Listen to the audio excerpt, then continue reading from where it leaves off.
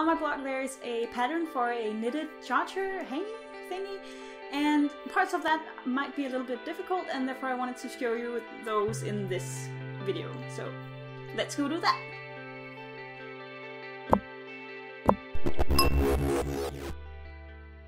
You can of course find the link to the pattern in the description, and you should print one out if you want to follow along. It has the diagram and a guide for the cardboard cutout that we're going to use for the handle. First I want to show you how to cast on, and this is going to be a little bit different. First, just take your 2 needles. I am using circular needles. And put the yarn over the one of the needles, and then just wrap the tail thread around it a few times. Now go in just like you would if you do a normal cast on, meaning your thumb and your index finger go into the 2 threads, and then you tilt your hand back like that.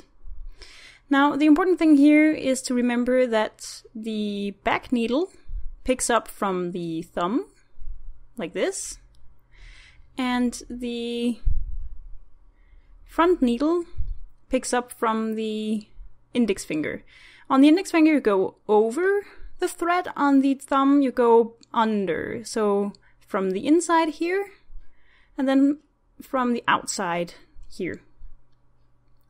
And you just continue on until you have the number of stitches that you need. And in the pattern I give you, I think it's something like 36, and it's 36 on each needle. Meaning that if you just count every other time you wrap the needle, you're going to have the correct number if you just count to 36. So when you're done with that, just wrap the tail thread around the other thread, the main thread, a few times to make sure that you have a handle on the last loop. Otherwise it has a tendency to slip off the needle, especially if you're not used to this method. And I'm also holding it right now. Now to go into magic loop, just pull out the needle that is facing towards you.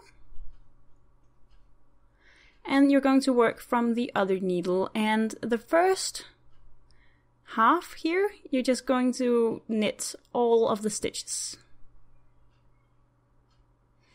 And when you're done,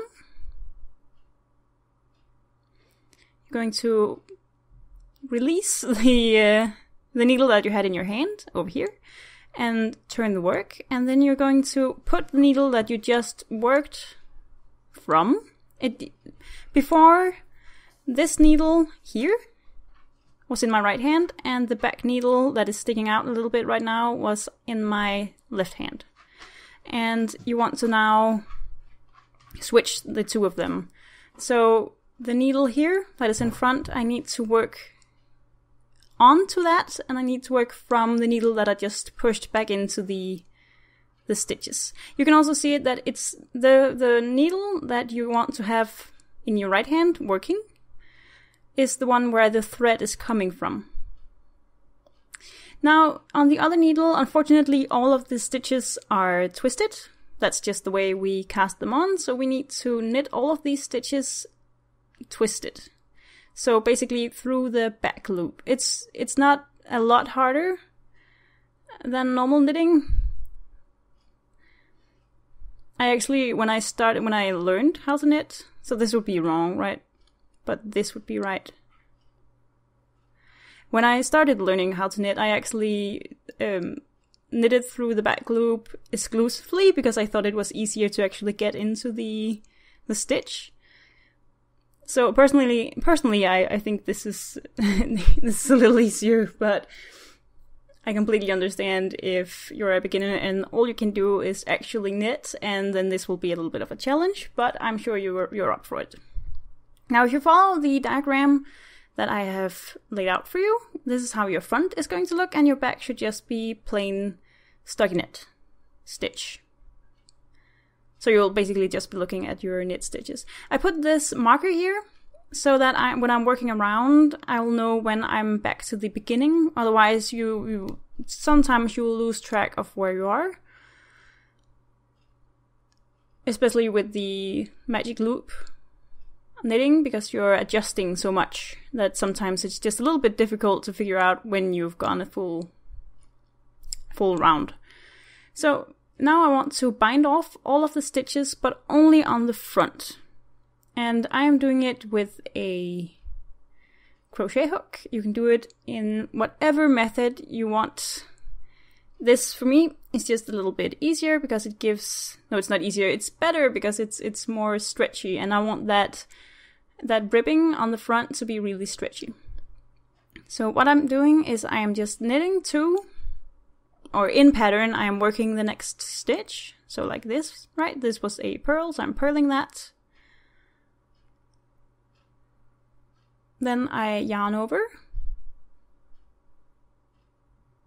and pull through those two stitches. I think mainly this method is easier for me because I crochet so much. But if you're more of a knitter and you just want to bind them off normally, that will be completely fine too.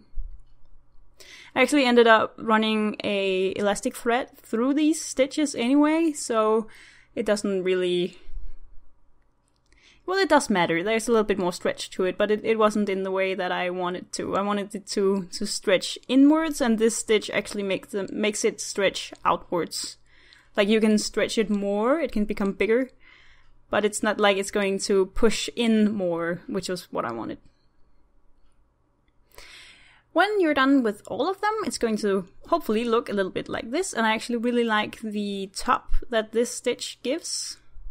It gives a very finished sort of bind-off. Where a normal bind-off has a tendency to be a little bit of a twisted braid, if that makes sense. Now, we need to actually take care of this loop before we move on. If we just knit with the thread now, we're going to have a problem. So what I'm doing is I'm just putting this stitch on the other needle, and then I am knitting two together. So basically this stitch on front, this stitch on the front is from the bind off row, and the other stitch is the first stitch of the back of the work. And I'll just knit two together. I'm really sorry I'm so close to the camera. I lost the cord, so I can't watch it on a different screen now, and it's really difficult to actually film. So I'm really sorry. There's so many of these clips that are really blurry, but I'm trying.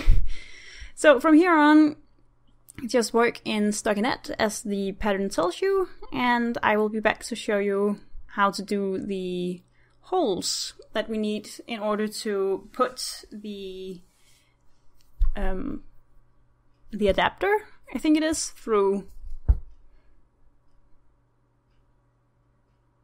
So now I'm at the hole, and I have knitted the first 10 stitches over here, and then I've started to bind off.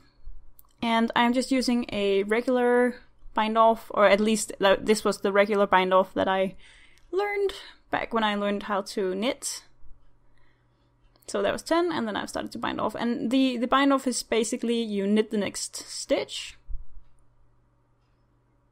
and then you pass the first stitch over the newly knitted stitch. And this is what gives you sort of the sideways braid.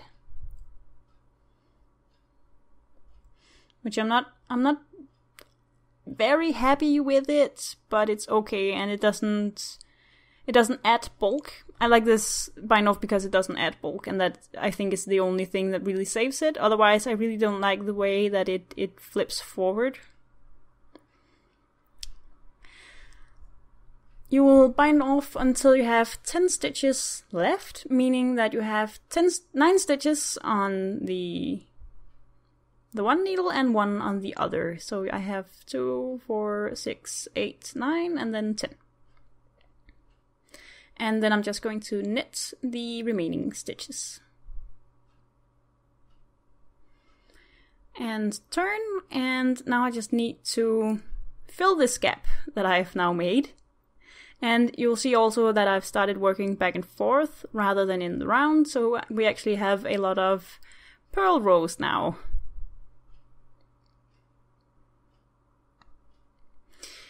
purl the first 10 stitches, and now we are missing 16 in the middle because we have 10 on one needle and 10 on the other needle. So you can do whatever make one you want, as long as it's one that only uses the working thread. You can't use a tail thread for this. So what I do is I actually tat. If that means anything to you, I'm actually doing the first knot in tatting. That is my preferred make one method. And what you do is you grab it. Oh, I'll show you. You grab the needle, the yarn, sorry, and then you go from the top over. No, from the back. Sorry, you go from the back. You pull up the loop, and then with the needle you go underneath the thread on your index finger. So from the back to the front, and then you pull up a loop, and then from the bottom you go up and you catch a loop there. And I think this is also called a half hitch knot.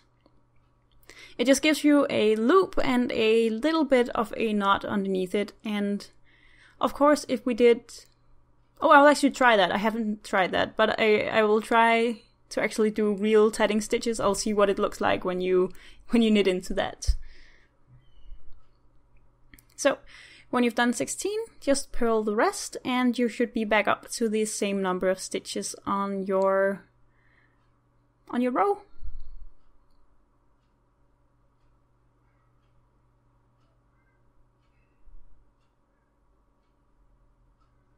So here we are.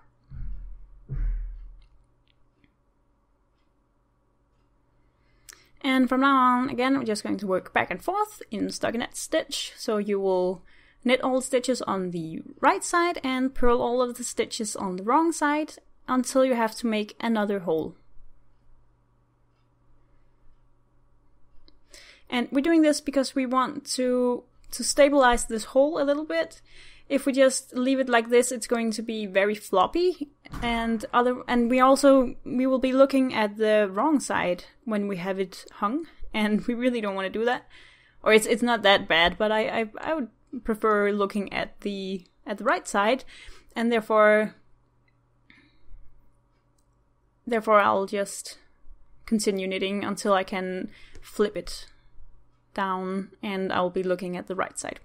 I'm just testing if my phone will fit. Of course, I kind of knew it would, but I'm just showing you that this is my enormous phone. I think it's the same size as an iPhone 6 or something. The biggest iPhone there is. I'm not completely sure what that would be, but I'm quite sure that my phone is the same size.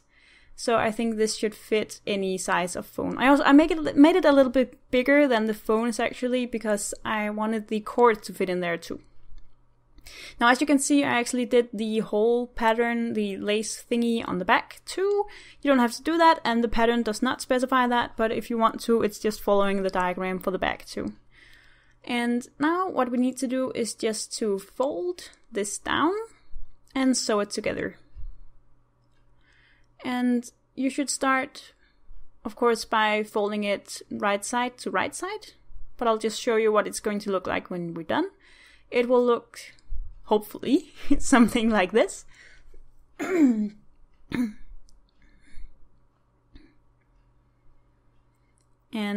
you'll notice also that the flap is a little bit bigger or longer on the front than it is on the back. And you should just take note of how much longer when you're doing this. But, as I said, fold it down right side to right side, so you should be looking at the wrong side. And I just left myself a long tail after I finish, so there'll be one less end to work in at the end. I am also pinning down the knitting around the hole, just to make sure that I'm not sort of skewing the piece while I am sewing it together. I'll just try to make sure that I'll sew it together so that the hole will still work when I'm done. And of course, again, notice that the flap here is a little bit longer. So You won't sew it to the exact place where the little pocket for the phone starts. You'll sew it a little bit over that and have a little bit of a flap underneath it.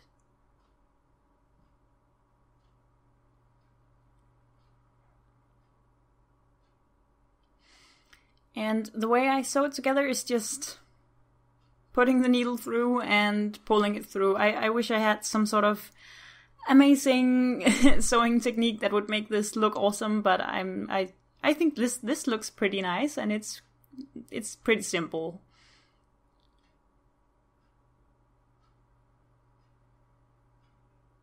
But of course, if you have some amazing way of doing this, do that and let me know how you did it so that I can learn.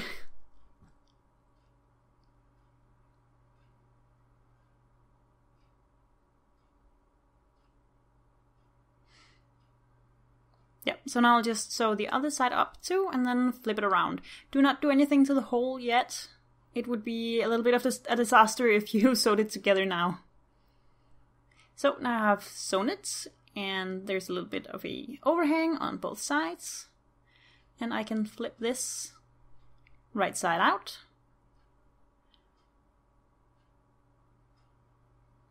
And we'll deal with the hole now. So, as I said on my blog, there is a pattern that you can print out, and you can use this guide to cut out this. And I just doubled the cardboard. It's completely up to you how much you want to use. I initially wanted to use some plastic from a shampoo bottle, but I ended up just using this because it was kind of the right color and the shampoo bottle was not. But if you want to use some plastic instead, that's completely fine. I just used this cardboard because it was black, and I just used this to make this shape. And yeah. But if you print the guide out and cut it out from that, that should be fine too. If you do make it yourself, just make sure it's about 10 centimeters long.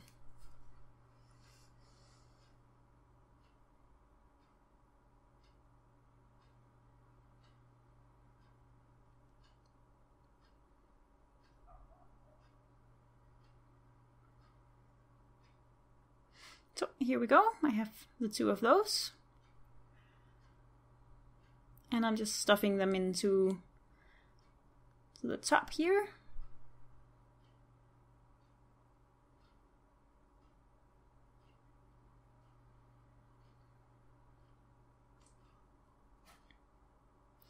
And now what I'm going to do is just to sew it together with a needle and some yarn. There's really nothing to that.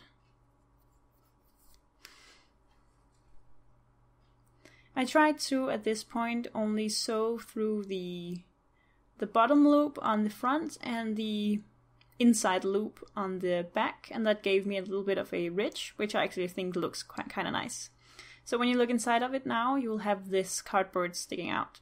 I'm not actually working into the cardboard, I just think I should perhaps mention that. I'm just sewing around it. So down here again, I have some yarn, and I'm just going to sew the seam that I got onto the back side of the pocket. And I actually really like the result of this.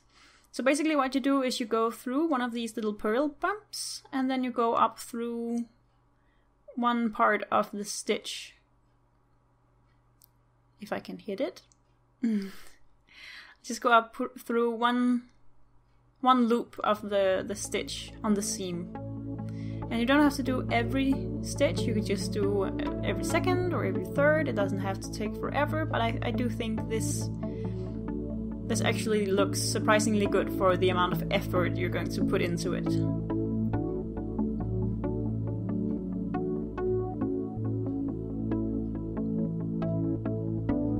And you shouldn't really be able to see it on the back. Not that it matters, I mean it's going to be against the wall, but you know,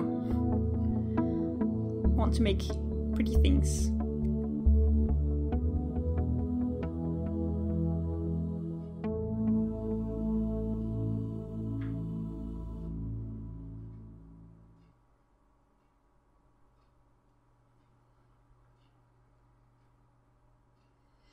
So you're just going to sew this the entire way, and when you're done, you're really done with all of it.